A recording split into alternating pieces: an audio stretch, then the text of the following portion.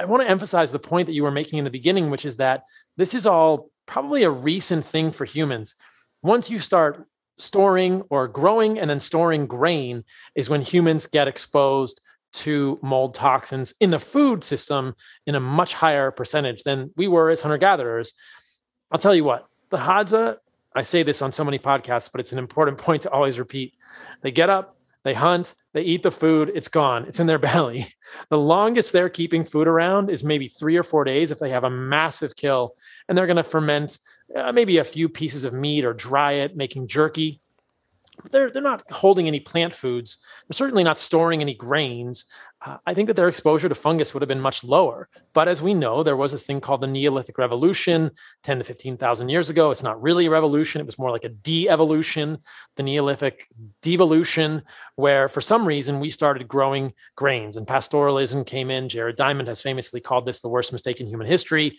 And I think it's in the running. I think there's a lot of horrible things that have happened in human history that are major mistakes, but certainly the advent of what he calls the cult of the seed was a big one for many reasons. You touched on one of them, lectins, defense chemicals in these grains, which are seeds that clearly don't want to get eaten, but mold toxins associated this being a big part of this as well. So this is not a new problem for humans.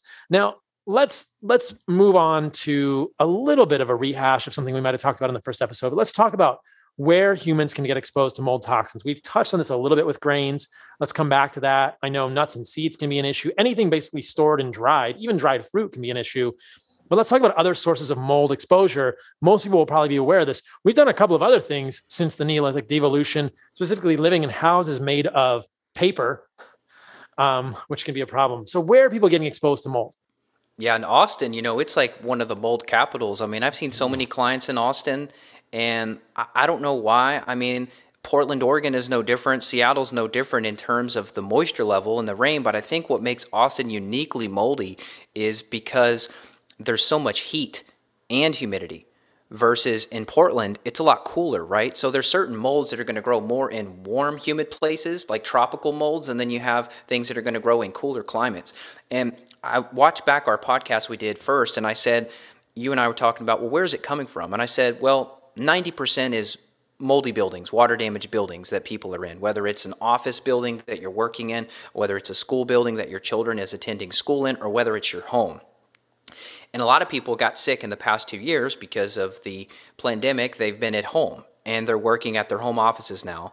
And people are realizing, wait a second, I don't feel as good as I did at the office. And commercial buildings generally are better in terms of airflow. They generally use less toxic materials because they're more, I would just say basic, like they're warehouses. And you just fill this warehouse in and turn it into an office building. Where a home, you've got kitchen cabinets that could be off-gassing. You've got floor chemicals. You've got drywall. You've got, like just think of a general commercial building like a Chipotle, for example. Chipotle is relatively a mold-free building. You go in those places, they have concrete floors, they have very minimalist decor, they have stainless steel tables, they have huge windows. There's not really much for mold to grow on in a Chipotle. So that's like a mold-safe building if you want to eat out. But in your home, there's just so much more material, like your bathroom vanity. You've got a lot more indoor plumbing involved compared to your office building. Maybe your office building has a bathroom, but you don't have a kitchen sink and a dishwasher and a bar and a basement bathroom and a sump pump that can fail. And so indoor mold from a home is still probably the biggest source. But when I was doing research for this podcast, I actually found a study that tried to quantify this. And they were looking at specifically Okra Toxin. Now, you and I looked at a couple of case studies last time, and we looked at Okra Toxin, which is probably the most common mycotoxin that we're going to see. And this is produced by the molds Aspergillus and Penicillium. And they actually quantified this, which is pretty interesting. So they talk about the sources here. So like inhalation, right? So that would be a water damaged building, dermal contact, and then various foods. So then they go into maize or corn. So sorghum, wheat, rice, barley, rye, bread, oats, flour, pasta, grapes, infant cereals, apples, peaches, strawberries, pears, oranges, figs, mangoes, wine, tomatoes, coffee beans, watermelons, nuts, rapeseed, sesame, spice, soybeans, cocoa, peanuts, chickpeas, milk, and milk-based extra blah, blah, blah. Egg, cheese, yam, potatoes, garlic, fish, pork, poultry, jerky, dried beans. If you look at what you're eating and what you and I are promoting people to eat, we're cutting out like probably 90% of this. And I don't know too much about the watermelon. I don't really eat that much watermelon. I don't eat too many pears. If I do eat strawberries, they're fresh and I make sure that they're not moldy. But what they found is 44%. Here it is.